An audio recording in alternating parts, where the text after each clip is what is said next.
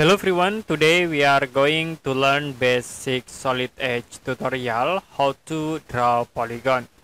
To draw polygon you can go to rectangle icons and then click on drop down menu. Now you can see we have these polygon icons. You can click to create polygon, and first I will select in this front plane. You can press F3 to lock and then move into sketch view. You need to specify for the center point. I will click in it, center point.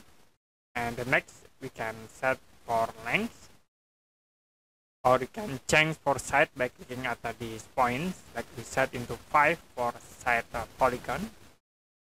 And then for distance you can set into center, from center into midpoint, or you can set from center to vertex. In it I will set into vertex. And then we can move to the top. I will set for length into 30 and press enter and then enter again. So you can set again, like I will create with 7 for sides, and we use from center into midpoint. Click at this point to apply.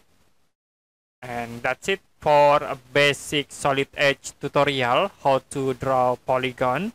And if you have any question about tutorial, you can comment below this video.